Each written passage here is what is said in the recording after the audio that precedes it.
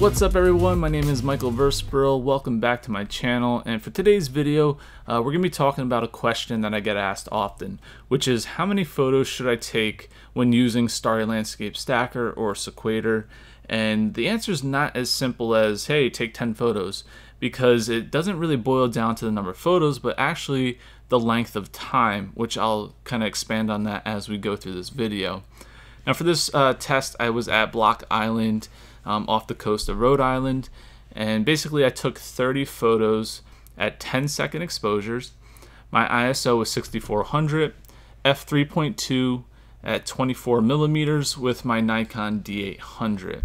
So right before the Milky Way came up, I was capturing these photos, and what I did is I zoomed in at 400%. So we're going to check out the area of this lighthouse right here. We'll take a look at the sandy area and also a part of the sky. So let's check this part out. So at 5 images stacked, we can see a decent amount of noise when we zoom in here. And as we go up to 10 images, it starts cleaning up pretty nicely. And it's gradually getting better and better the more images we use, but it kind of levels off around 20 images. You could see from 15 to 20, the sky gets a little bit better, but at 20, 25, and 30, there's really not a huge difference.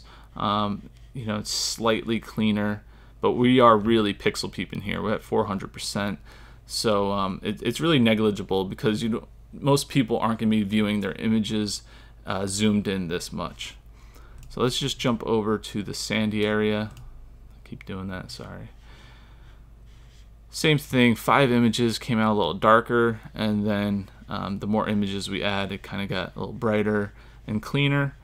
But again, if we zoom in even further, around 20 to 30 images stacked, it doesn't really have a huge difference. And let's jump over to the sky here.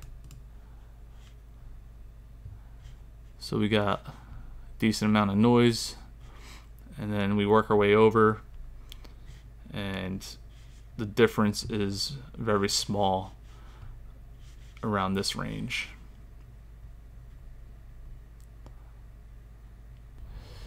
Now in the beginning of this video, I had mentioned that the length of time being spent on your images will equal better quality, not necessarily the number of photos being stacked.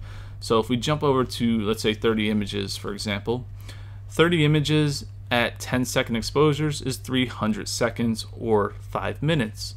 Now if I had taken a 20-second exposure instead of 10, and I only took 15 photos, the stars would be a little elongated, but the noise level should still be the same as 30 images, or very, very close. Because even though I'm not taking the same number of photos, I'm taking less photos, the length of time being spent to create that image is still the same. It's still 5 minutes. So in theory, the quality of the noise levels should be the same, as long as the ISO and the f-stop don't change. I'm just talking about the shutter time when doing this experiment. We see here, 5 images at 10 seconds. Cumulatively, that's a 50-second exposure.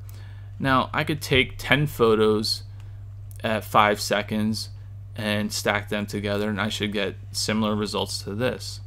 I could take 20 photos at 1 second, and it should come out worse than this, even though it's more photos, because it's only a 1 second exposure, which means I'll have to increase my ISO.